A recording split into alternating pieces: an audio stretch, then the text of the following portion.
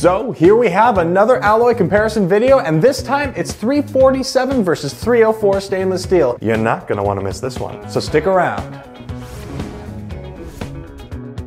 Hey there, what's up? My name's Andrew Kotlar, and in the world of woven wire mesh, stainless steel is the most versatile alloy. But just like any other metal alloy, stainless steel has many variants, each with its own beneficial qualities. So what are the qualities that could make 347 stainless steel better than 304 stainless steel? I'll never tell. You can't make me.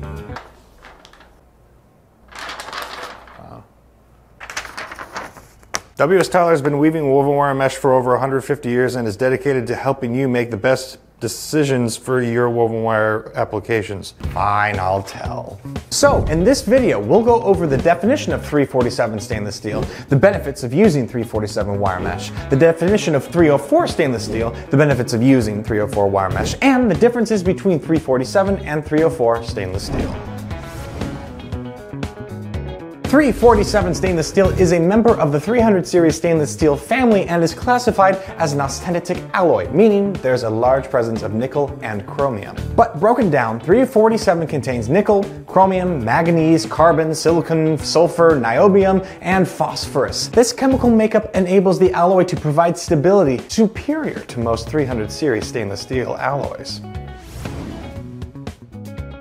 347 is generally used when the application calls for specific corrosion-resistant requirements. It's because the alloy has come to be known for its ability to prevent carbide precipitation. And since it has pretty dang good corrosion resistance, particularly when intergranular corrosion is a concern, 347 is great for welding. The inclusion of niobium allows 347 to maintain stable performance during and after welding. Kind of sounds like 347 wins.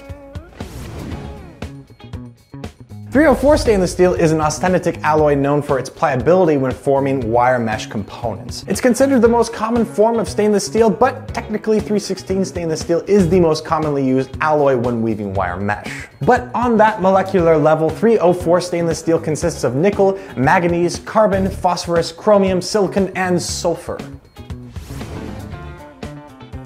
304 stainless steel is a great wire mesh alloy when atmospheric corrosion is a problem. It can also maintain peak performance when exposed to oxidizing acids. This is partially true when operating in extreme temperatures, since it is known to deliver heat resistance superior to similar stainless steel alloys. But possibly the most appealing benefit of using 304 is that cost-effective durability it delivers. That means you can give it those high-stress applications, then you can clean it over and over. High stress, rinse and repeat, literally.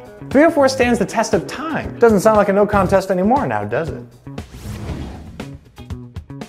So 304 stainless steel is used way more than 347 stainless steel. This is definitely true when your wire mesh must be welded, as 304 stainless steel offers better value when comparing weldability attributes to material cost. But having said that, it should be noted that 347 will deliver better performance when subjected to corrosive atmospheres and high temperatures. This is mainly due to the increased chromium levels in 347 stainless steel, which makes it stronger and more resistant to corrosion. Not to say that 304 doesn't have corrosion and heat resistance, it's just that 347 does it better. But there is one other thing that may completely change the way you think about 347 stainless steel. 304 is cheaper. It's cheap. Thanks so much for watching. If you have any questions, fill out a contact us form so we can answer your specific questions. Just click the link in the description. And if you'd like to learn more about woven wire mesh or our many products, we have a learning center filled with written and video content to make you an expert. Just click that second link and you'll be that expert in no time. And don't forget to click that subscribe button and ring that bell to keep up with all things W.S. Tyler. Once again, my name is Andrew Kotlar, and I'll see you around in the next video. Bye for now.